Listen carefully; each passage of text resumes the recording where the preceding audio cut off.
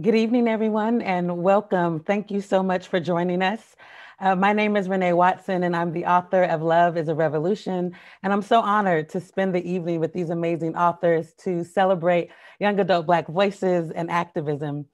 I'm going to ask the authors questions. We'll be talking for a little bit, and then we'll definitely open it up for questions. So please, if you have questions, you can put them in the chat. You can send your questions to us as we are talking, and feel free to, if something resonates with you, you can say amen and shout us out and, vibe with us tonight. We hope that this feels communal, even though we're not in the same space. So please engage with us. And again, I'm excited to be here with these authors. Instead of reading their bios, I'm going to have them introduce themselves and give you a short summary of their book, and then we'll get started. We're going to start with Namina, and then we'll just go around and end with Fred. Hi guys, my name is Namina Forna. I am the author, New York Times bestselling author of The Gilded Ones. Woohoo! I am from Sierra Leone, West Africa, born and raised, and I now live in LA, where I also work as a screenwriter. My book is called The Gilded Ones. It is set in an African-inspired world where there are a group of girls who are considered demons because they're faster and stronger than regular people, and they bleed gold. One day, actual demons invade this world, and the humans realize, hey, we sort of need these girls to fight these demons, and they offer them a choice: fight or die. My main character, Deka, chooses to fight, and therefore goes on a journey that ends up changing her life. I guess we'll go next. Hi there, I'm Maika Moulite. I'm Maritza Moulite.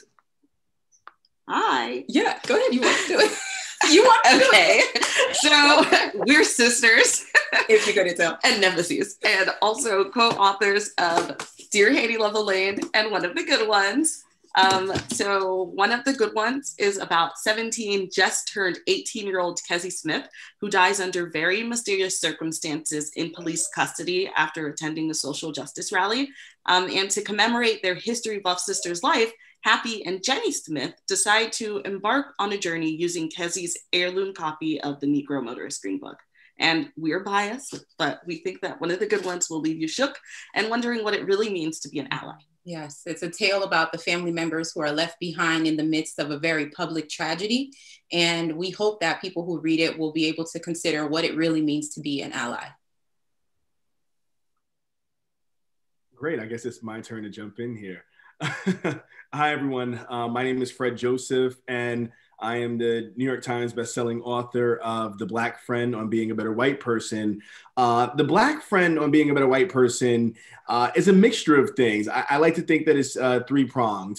One, it's a YA book that allows young people to better understand daily manifestations of racism, right? So instead of just talking about the historical context of racism, Jim Crow, slavery, things of that nature, it talks about things that happen every single day, like why you shouldn't touch a Black woman's hair, and why you shouldn't assume that the Black kid in your class plays basketball, things of that nature. And then I use the second prong. I use my personal experiences from elementary school, high school, college, etc., to basically give real examples of all the instances in which I'm talking about. And my goal with that was to help non-white people feel seen, frankly. When I thought about writing this book, I said, well, what would I have needed growing up, right? To feel as though somebody dealt with or is dealing with the same things that I'm dealing with, being in predominantly white spaces when I leave my home, generally.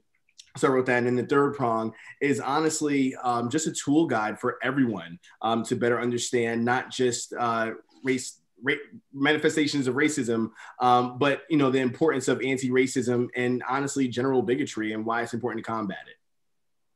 Thank you so much. I am so excited to be in conversation with all of you. I think our works speak to each other in very different ways. And so I'm excited about this conversation. I wanted to kind of ground the evening thinking about Toni Morrison and her work. It's her birthday. She would have been 90 today, I believe. So I wanted to read this quote to get our conversation started. She is a friend of my mind. She gathered me, man. The pieces I am, she gathered them and give them back to me in all the right order. It's good, you know, when you have a woman who is a friend of your mind. I wanted to start here because, so Fred, in your dedication, you talk about your mother and grandmother. And one of the good ones, we have this sister relationship, and there's a dynamic with women in that book. And Namina, you have mentioned, I've seen interviews with you talking about the women in your life, the women in your family who gave you the tools to persevere. So I wanted to throw out the question, how have Black women inspired you and inspired your work? If we can talk about that a little bit. And anyone can begin. So I guess I'll jump in. I'll jump in because I want to heap praise on not only Namina and Maika and Maritza. I want to heap praise on you, Renee, because like I said beforehand, and I want to say it for everyone, you know, I'm on a panel right now with brilliant Black women and authors at that. And that's such an amazing thing to have. You know, I've gone through each of your works and I'm just absolutely thrilled to be here. In terms of, you know, Black women and the influence of my life, you know, I'm very honest in my book about my own experiences, and I wouldn't be here had it not been for my mother and my grandmother, right? Like Black women are at the epicenter of every single thing that I do.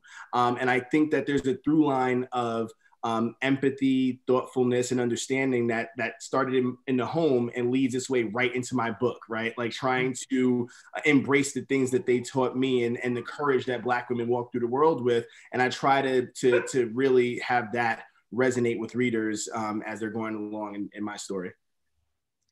I'll go next. I think for me, Black women, like I also would not be here without Black women. First of all, the first people I want to talk about are my mom and my sister, because like my mom and my sister, both immigrants like me, my mom came to America after she'd already had a full career as a lawyer back in Sierra Leone, had to go back to law school here again, while working as a waitress, while raising kids.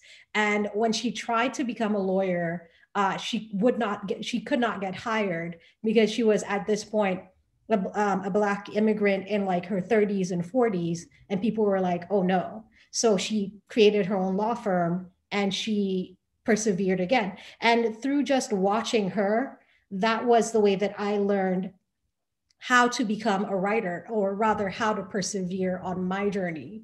Because like when I saw her like keep getting slapped down and keep going back up, I realized if she can do it, I can do it. It's the same thing with my sister. And it's also the other thing is I went to Spelman College, which is all Black and all female.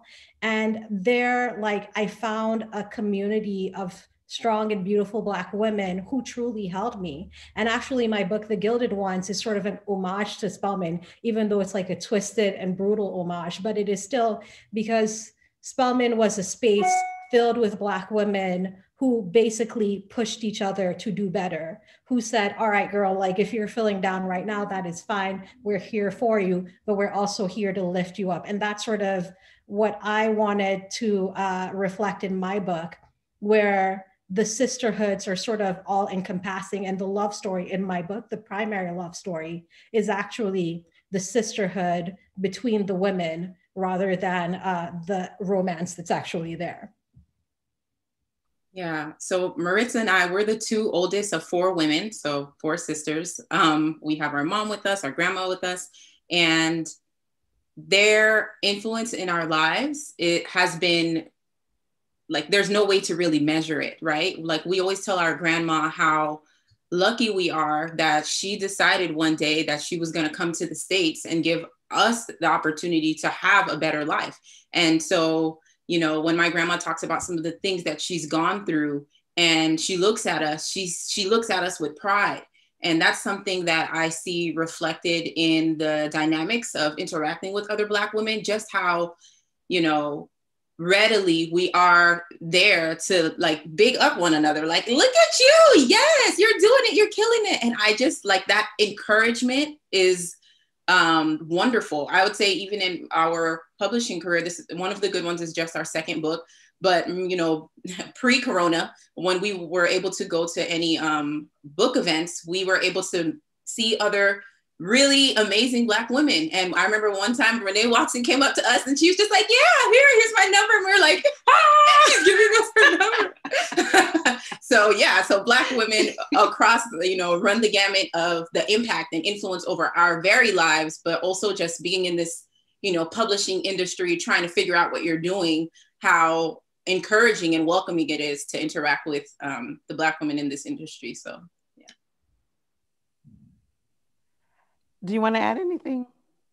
I would just say that we also talk about like the idea of sisterhood and womanhood in One of the Good Ones, particularly because our characters come from a very religious background, like us, surprise, surprise. And something that you see growing up in the church a lot is that the men get all of the praise in the Bible. It's this man who begat this son, who begat another son, who begat another son. And we were always questioning like, well, where are the mothers and the sisters and everyone else? So we actually decided to name our characters after some women who do get named in the Bible, just as recognition and acknowledgement of that. I love that. And I love the idea of the women who've inspired us. I mean, I could say amen to everything you all said. I would not be here without the women in my family, the neighborhood that I grew up in. I always felt so sheltered and loved and nurtured by those women. And I think of, and the women writers, like women I don't even know, right? Who kind of mentored me just by me reading their work and them leaving their legacy. And I think about their impact on me, and then hopefully what I'm doing for others, and thinking about writing for young people. I wonder, in a way, I feel like each book you have is a legacy you leave. And so when we're thinking about, we started talking about Toni, and we're talking about these women in our lives and the impact that they've left on us. What do you all hope your work is doing for young people or will do in the world? What impact do you want to leave through your work? I think about, I'll say this, when a reader reads the last sentence of the book that you have put out in the world, this most recent book, what do you want them to be feeling and thinking about?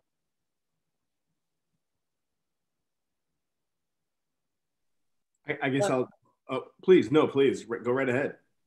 I knew we were going to overlap on each other because of the Zoom environment. Sorry, y'all. But I would say for readers who are reading our book, specifically talking to young Black readers, to see that you don't have to get caught up in the respectability bubble, right? Because we know that respectability doesn't save us. What's more, and I've mentioned this before, but what's more respectable than playing a game in a park by yourself? What's more respectable than sleeping at home in your bed? What's more respectable than sitting on your couch and eating ice cream, right? And we know that even in these moments of respectability, your Black skin makes you a target, makes you seem as if, you are less than human. But I want that, especially for young Black readers, if they go through the pages of One of the Good Ones, and when they come to the end of it, that they feel, the people who usually have their voices taken away from them, that you still have power. And that, it's kind of our responsibility with the voices that we do have to raise other people who are marginalized. For me, I hope that when someone finishes One of the Good Ones, they will stop and kind of take stock of where they are. Because allyship is a process. It is something that you continuously have to work toward. So whether you are a white person who has more racial ethnic privilege than a person of color, but if you are someone who is heterosexual, cisgender, who has more privilege in this society because of that part of your identity, constantly interrogate within yourself if you are doing the best that you can to make sure that other people feel seen and understood and welcomed and celebrated in the spaces that you're a part of. And if that isn't the case, that you're using the privilege that you do have in whatever capacity that is to make sure that we get closer to that ideal. I think for me with the Gilded Ones, I wanted a couple of things. The first thing is that the Gilded Ones examines patriarchy. It examines what it looks like, who suffers under it, like how is it constructed, how is it sort of furthered. And I wanted, like, when people finish the book to feel angry, to feel like this is really messed up. to see the parallels between the world of Otera and this world, and to realize sort of the constructs and the systems that they live in. The other thing that I wanted, especially for young people, especially for people who are, especially for young Black and brown girls, people who are gender diverse and all of these things, is I wanted them to sort of claim their definitions of themselves for themselves. And what I mean by this is, I think often when you are sort of not a cisgendered heterosexual white dude, like everybody has a box that they put you in. And especially if you are like a Black woman, if you're like anything that's quote unquote an other, people will always find definitions for you. And I really wanted for my primary audience, like young people, to be able to define who they are, absent of what everybody else is saying outside, because I think that's really important. Like, I think that if we don't define who we are, other people do that for you, and it's often to your detriment. So that was what I really wanted people to get from the Gilded Ones. Yeah, I think for me, because there's multiple audiences for my book, I think in terms of the most straightforward audience, white people and young white people specifically, I wanted people to think about whiteness and not just white supremacy, right? Like white rage and the entitlement of whiteness and the existence of toxic whiteness, and understanding that seeps into every single aspect of our lives, not ours being non-white people, but ours being a society. And then for non-white people, especially young people, I wanted them to feel not alone, right? Like I said before, when I wrote the book, I wanted to fill a gap. I didn't want to just write another anti-racist book, to jump on a fad or a trend or anything like that. I wanted to write something that at 15, 16, 17, I needed to read. And I think that, it's really for young people such as this young woman I think of right now, who I actually wanted to mention before in terms of Black people who inspire me, or Black women who inspire me specifically, Taylor Richardson in Jacksonville, Florida, Astro Starbright, who has read the book and raised money to donate 1,000 copies of the book around the country so that people can feel seen and heard, and so white people can get it right, because she's at a predominantly white school in Florida. And when she read the book, she's like, this is my experience. I want more people to understand. Thank you for speaking to that experience. So I think that those are the experiences that I wanted. I just wanted to shout out Taylor, honestly. Thank you for everything you've done for the book, Taylor. That is so awesome. I love when readers engage with us and start spreading the word and showing their love by making sure the book gets into as many hands as possible. I want to just remind those of you who are tuning in and watching, please, if you have questions, comments, you can go ahead and start sending them in. In a little bit, we'll be opening it up and taking your questions soon. I wanted to talk also about thinking about, okay, so we're writing, for our audiences, we're writing about race and gender and the intersections of race, class, and gender and all of that. And then we're living our Black lives, right? So we're not just writing about it, we live this. What is it like for you? I've heard, I know with one of the good ones, I've seen interviews where you spoke about, you wrote this book pre-summer of 2020, and there were people alive when you were writing it who are no longer with us, right? I know the emotional toll it takes on me to sometimes go there on the page and be vulnerable and write about all these things. So I'm curious how you all are taking care of yourselves as you're writing these stories. And if you can talk a little bit about what that part of writing, we talk a lot about the craft and plot and how do you create a story and the research that goes into what we're doing. But then there's also you as an author, and how are you taking care of yourself as a Black author? So E.B. Zaboy, who is one of our favorite authors ever. Love E.B. She mentioned this way of framing her books, which Maika and I just latched onto when we saw it and have never let go of. So she talks about writing inhale books and exhale books. So an exhale book is no, let's start with inhaling. An inhale book is taking a really big breath and kind of like holding it in your chest, and it takes a lot out of you. And then an exhale book is like an easy, slow release, and it's just out into the universe, and it feels good and nice. So our first book, Dear Haiti, Love Elaine, was an exhale book. It was what we wanted to read when we were younger. It was fun. It was like an example of a type of story that you don't get often when you are writing about Black characters. Like oftentimes it's very heavy and sad and terrible, and those stories deserve to get told, but there are other stories out there as well. And then one of the good ones was definitely an inhale book. And I have felt like we have been holding on to this breath since we wrote it, and going through this period now of talking about it, and just the significance of writing a story that is so relevant to a period that is happening now is a reminder that what we were writing about has been an issue for much longer than the summer of 2020. You know, this has been in conversations at kitchen tables, in books that people have been writing about, in speeches that we've been listening to for centuries. So even though more people who perhaps weren't paying attention before are paying attention now, doesn't take away from the fact that this has been going on for so long, and we're just one additional voice to this very wide and deep chorus. So it's been hard, and we're in graduate school, and that distracts us, schoolwork, but also watching WandaVision. I know that's a little switch, but it's the truth.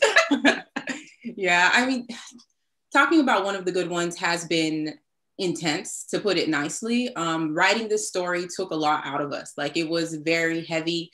The reason why we started to write it is because we're from Miami, Florida, and a few years ago, our great aunt passed away. And when we were walking through the cemetery, we were looking at the names of people who passed away, and one of those names was Trayvon Martin's name. And that stuck with us because his Miami was our Miami. Like, you know, people talk about Miami being this place with salsa music and tiki dancing on the beach, but it's a totally different existence if you are Black. And so we kept that with us, and we knew that we wanted to write this story that tackles racial injustice in America, but we knew that we couldn't have that conversation without looking at the past. But in terms of self-care, therapy, if you can do it. This process has been really hard. Going through the interview process, just, you know, we're constantly talking about this book.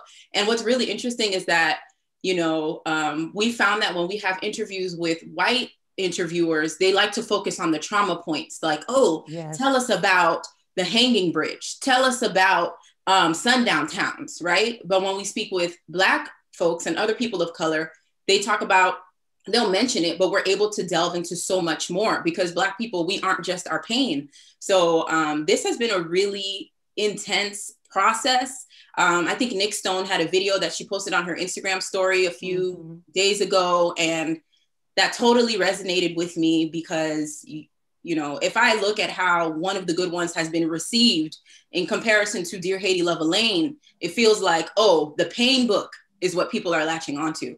And it's not that we don't need these stories to be told, because it's evident that we do, but I want people to imagine Black folks in so many other roles, not just the pain that we experience, because I don't know about you, but being Black is fabulous and I love it. So let's highlight that. Yes. Oh my God. I feel like you guys just said a lot of the things that I sort of felt and experienced. So The Gilded Ones is really a book about trauma. I grew up during the Civil War in Sierra Leone. I grew up at the beginning of it. And one of the things that I'm very frank with is that I have PTSD. And at the beginning of doing this process, and for me, like what has been happening with like the quarantine and all of these things are like really huge triggers for me, because like when I was growing up, there was a coup and there's all these things. So anytime there's any type of political unrest, it's very difficult for me to function. And what I found was that in interviews, like this is a fantasy book, you know, it's girls bleeding gold, fighting the patriarchy and all of these things. But like you guys said, in interviews, when I was speaking with white people, they'd always ask me about that. And then if I was speaking with other people, Black and brown people, there was room for more. And one of the things that's really helped is therapy. I actually think that this year for all, and by this year, I'm just going to call this like the pandemic industrial complex, which is 2020, 2021, is all the same year to me. I actually feel that on some level, it's been very helpful because I was able to, in real time, target my triggers and like work through them. So what I found is that I think I'm actually much, much better because like now I can say with clarity that, hey, this is what this is and this is what that is. And I think it's been that whole circle of having to do these interviews and talk about this stuff while being here in this time. I've really sort of had to figure out a way to carve that space and figure out a way to like really tell people that, hey, this is what's happening with me right now. Because before I used to be sort of like ashamed of it. You know, I was like, with my experience, I always sort of struggled with like, I didn't want to be known as tragedy girl because I feel like it's so sort of, I hate to say this, but it almost feels sort of typical, like the African comes from a war, you know, and all these things. But this year has sort of really helped me. This pandemic industrial complex has really helped me process it and move forward in a way because I finally had the space to talk about it and figure it out, but also to sort of put boundaries on, hey, this is what this is where I'm at, and you can't cross this line because like it is what it is. Thank you. Yeah, I think for me, you know, everyone mentioned therapy, so I'll mention therapy again, and I'll mention therapy specifically as a Black man, because I think that there's such a specific conditioning in anti-therapy for so many. So I'll just put that out there. You know, the Black friend, you know, I wrote the Black friend prior to the 2020 summer as well.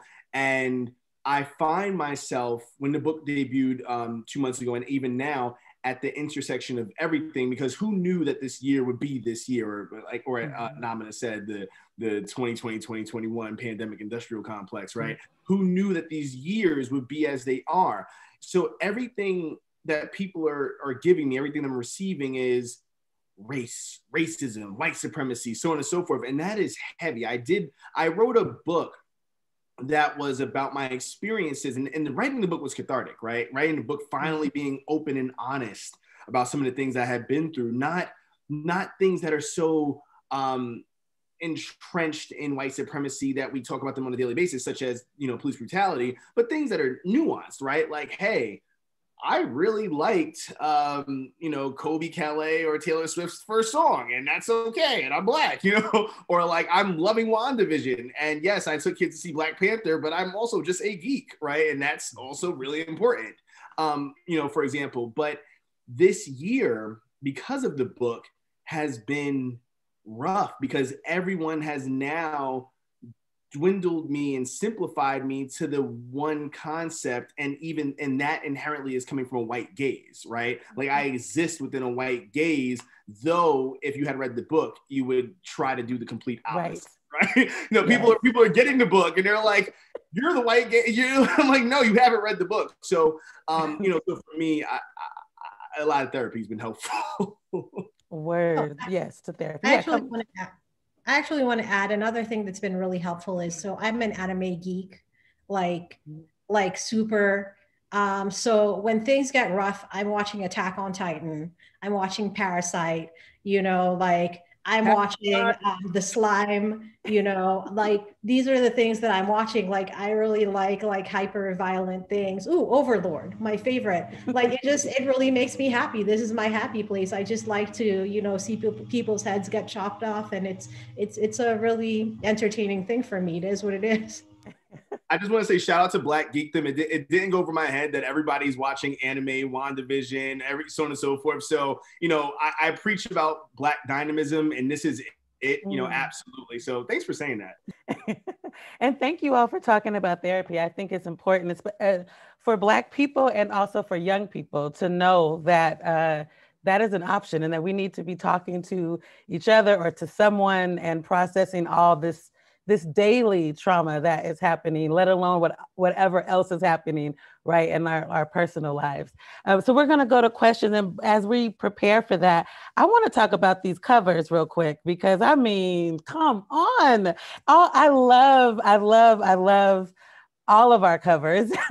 And I'm just so excited about the shift that I see more and more and more with just beautiful Black girls and boys and people on covers in all their beauty and brilliance and these bright colors. And so I'm curious if any of you want to talk about your cover, or shout out the artist, or talk about the process for how it was to come about that your cover is so amazing.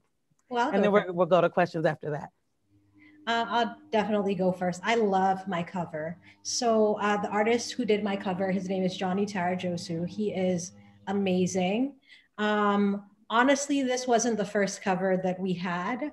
And when I thought of the cover, you know, I was like the Gilded Ones, you know, the tone is like 300. It's hyper. It's like, I know, right? Like, look at that.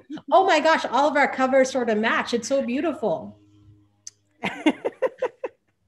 But like when I was thinking about the book, I was like, ooh, the Gilded Ones, it's sort of ominous, you know, like the tonally, like when I was writing this book, like, cause I wrote it way long, I wrote the first draft around 2012, like my touchstones for tone were like 300 and Spartacus, blood and sand. So, and if y'all know these works, yes, these are hyper violent works, because again, it is what it is. This is what I enjoy. And so I thought like the cover was going to be something really ominous and dark and maybe like gold blood dripping or whatever. But then my editor was like, I know this artist, he is amazing. Let him take a whack at it. And I was like, sure. And so when I saw this cover, it was not what I expected, but it was the perfect cover for it, because when I looked at it, in all the sort of imaginings that I'd had, I'd forgotten the fact that the girls in the Gilded Ones are 16-year-olds, 15, 16. These are sort of really innocent children that all this stuff is happening to, you know, which sort of mimics like my background with all the stuff that happened in Sierra Leone. And so I love this cover because it really speaks to that innocence. And it's something that I had not thought of or imagined, but was actually perfection for the book. And I'm so grateful to I'm so grateful to the artist. He's just phenomenal. Anybody else want to chime in? Yes.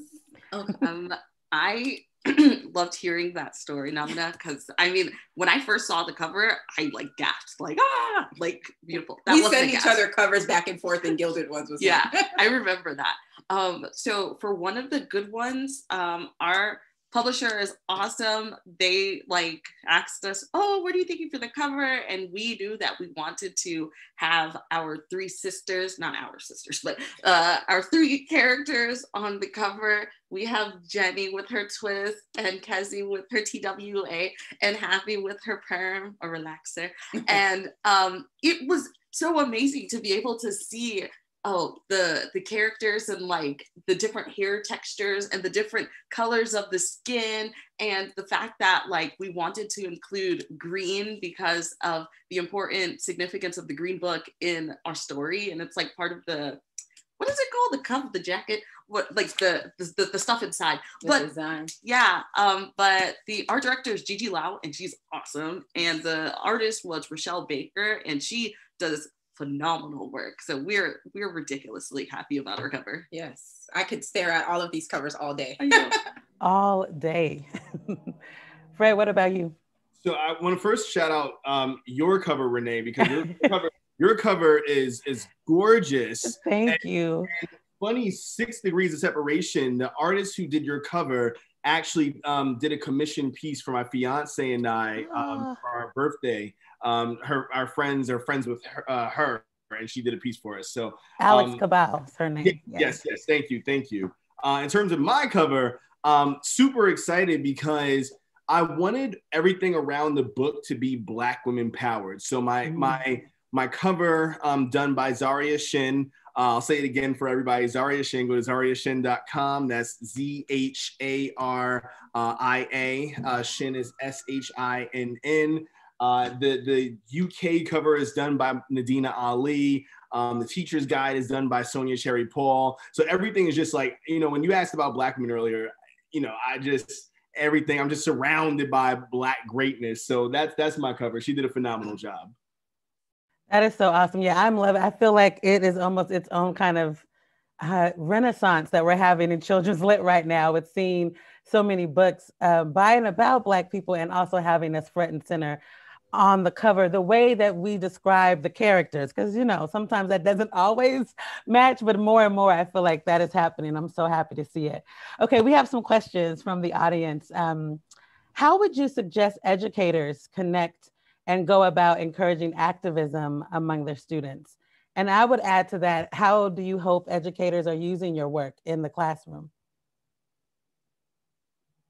Well, we have an educator's guide for one of the good ones.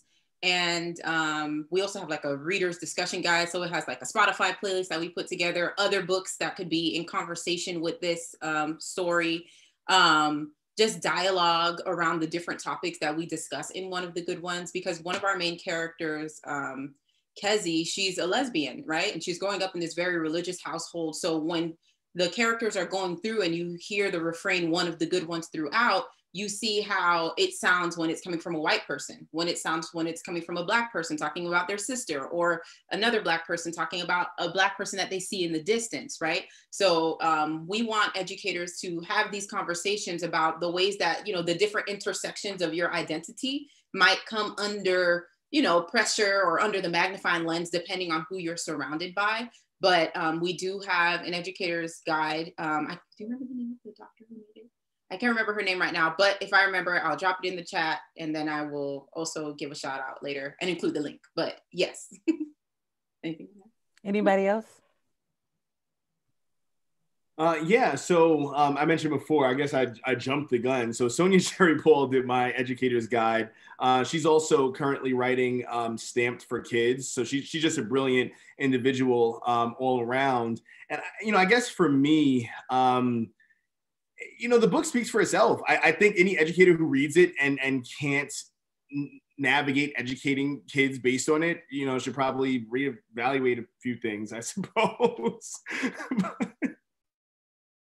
I think it's funny that you said that. I'm always challenging educators to, I think the more that I've taught for many years, and I've learned over the years that the more I am doing this work in my real life, the easier it is for me to do it in the classroom, right? So I don't have to necessarily research for a lesson plan, because I'm already taking in all this work. I'm having these conversations as an adult, and I'm thinking about how to bring this in the classroom. So I'll throw out some resources for educators. I think Rethinking Schools, Teaching Tolerance, the Howard Zinn Project is all amazing resources if you're thinking about social justice, activism, and getting young people thinking about what's happening in their world. And a lot of them have lesson plans that are by teachers. So it's not someone thinking about what you should be doing in the classroom. It's actual teachers who are doing this work. So shout out to them, and to all the educators who are bringing these books in classrooms and sometimes in schools where there might be some pushback from administration. I'm grateful that educators are having these conversations with young people. Namina, do you want to add anything before we go to the next question? Yes, certainly. With the Gilded Ones, the way that I approached the book was, again, I wanted to break down what a patriarchal society looks like. What are the things that supported society, religion, all of these things. So I feel that like any educator who looks at this book will see that it's sort of like a really simple way to show what are the tenets of living in a hyper patriarchal society. And for me, I did a lot of research about feminism, I did a lot of research on feminist literature and all of these things that sort of went into how I crafted this book. And I think that just having a discussion about this book in class is a really sort of simple way to talk about what does a patriarchy look like? What are like some of the nice ways that it looks like? Because you know, a lot of times it can look very flowery and seem like it's for your own good, and what are like the harsher ways that it can look like. So I think it's sort of all there. We have a question about the books that you're reading, or books that you love that maybe are not necessarily new, but just your go-to Black authored books that you want to recommend, especially thinking of young adult. It's always the hardest question, right? Oh, I can go first. Okay. Some of my favorite books are The Black Kids by Christina Hammonds Reed. That is an absolutely phenomenal book, very beautifully written. Another one is This Is My America by Kim Johnson. Like, phenomenal book, like structurally perfect, great character. I really love that book. Another one is Raybearer, which is again beautifully written, sings to my heart. A Song of Wraiths and Ruin by Rose. Oh my God, like it's so hard for me to say her name because I know her as Rosie, but it's Roseanne Brown. So these are some of the books that I always tend to go back to because, like, I love these books. I think they're so well written and so well done, and I would highly recommend them for anybody. I love romantic comedies. So I am a huge fan of Christina Forrest. She wrote Now That I Found You most recently, and it's about a girl who's trying to find her ridiculously famous actress grandmother in New York City and happens to fall in love in the process. So right up my alley. I love Ben Philippe's The Field Guide to the North American Teenager because Ben is hilarious online and he just translates that into his book and it's so quirky and fun. And I also really enjoyed Pride by Easy Boy because I love me some Pride and Prejudice, particularly the 2005 version of the movie. And just the fact that it's a book that takes something that is so classic and long-standing and puts a twist on it that makes it more fun and relatable to me is awesome. So those, I'll stop there. Yes. Okay. So two books that I say, like if you merge them together, you get me. The Poet X by Elizabeth Acevedo and Odd One Out by Nick Stone. Put them together. That's me. I love the sound effects. You gotta have the sound effects. I'm also really looking forward to Amanda Joy's second book. The first one was A River of Royal Blood. And the next one, I don't have the name of it in front of me, but it's coming out next Tuesday and I'm ready. Yeah, so there's that. And, you know, I feel like I'm catching up on all of the books that I wish I had when I was younger. Like when I was the little kid, my family would go to the library every weekend, but we didn't, the librarians didn't really have young adult books with Black characters. So I feel like now that they're all coming out, I'm like, give me more, give me more, give me more. And I don't have deep enough pockets for that. So I rely heavily on my library app. So. Yeah, shout out to public libraries. Let's have Fred and then, yeah, we can come back to you, sure. So yeah, I just finished Concrete Rose. I'm sure that most people have heard of that little book by Angie Thomas. Dear Justice by the homie Nick Stone. And I'm currently doing some research for my upcoming books. So reading a lot of Baldwin, a lot of Zora. You know, I'm trying to navigate those orders. So you know, I tell people all the time, if you're going to read anything, there's plenty of new authors, but, you know, give some love to the authors that we stand on the shoulders of giants, you know. Amen. I'm going to add The Bluest Eye by Toni Morrison, because when I read that book sort of changed my whole perspective, you know. So that is an amazing book. Everybody should read that book. I'm also going to add The Bells by Dhonielle Clayton. Yes. The Bells was the first time I ever saw a Black girl on a cover. And that book was amazing. I'm also going to add Dear Martin by Nick Stone. I love that book so much. It's sort of tattered. Yeah. Oh, you know, it's a good book when it's tattered. I love to see a book that's been loved. I thank you for bringing Toni Morrison back into the conversation. I want to end with her as we began. This is a very short quote, and I want you to think about your answer to this question. So she did a lecture in 1992 in Portland, Oregon, where I'm from, where I grew up. And she says, what you what you do imagine, sorry, I'm messing up her quote. Let me find my place. If you can't imagine it, you can't have it.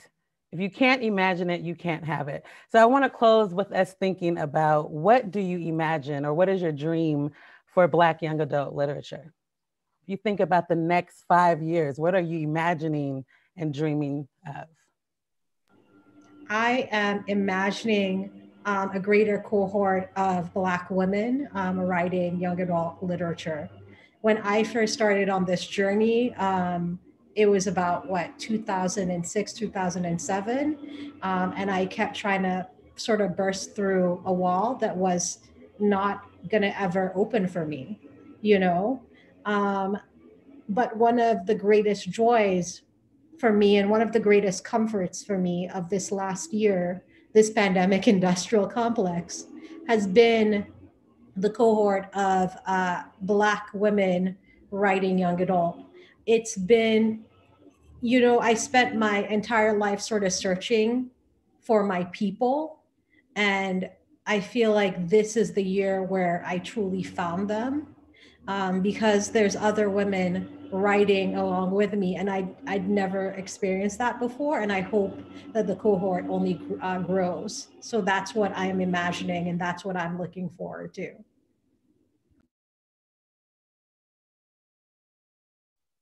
I think about something that was said earlier in terms of books selling that are kind of like the trauma books versus the books about just Black existence, right? And all other aspects of the Black existence.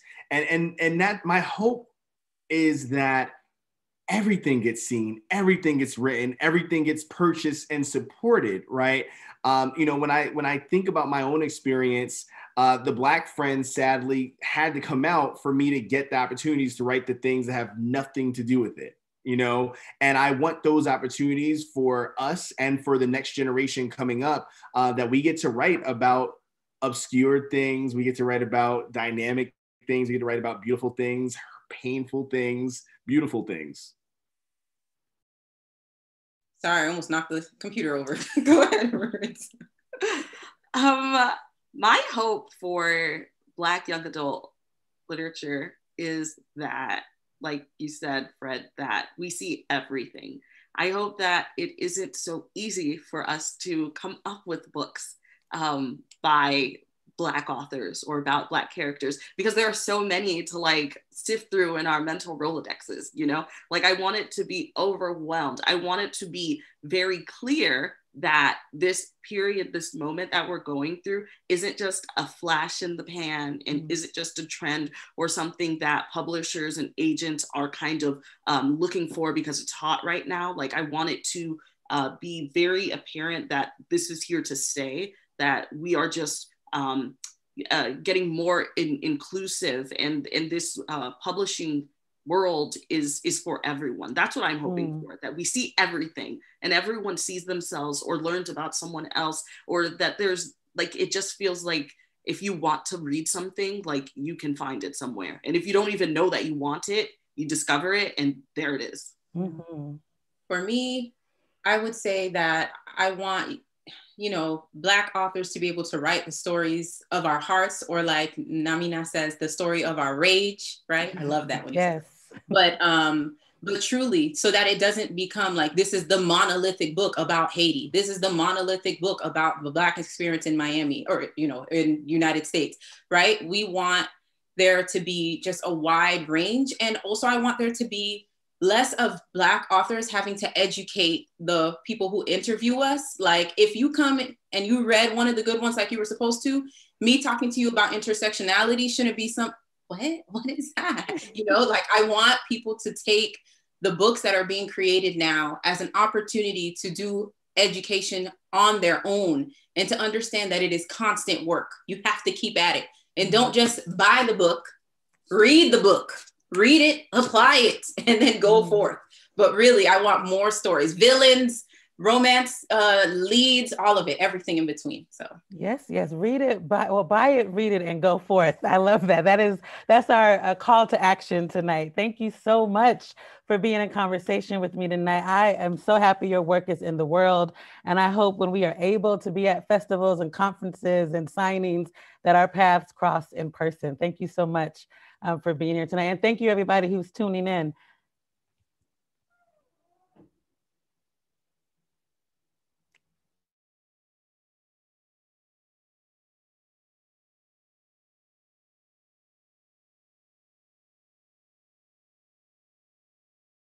thank you, Renee. This was great. Thank you. Bye, everybody.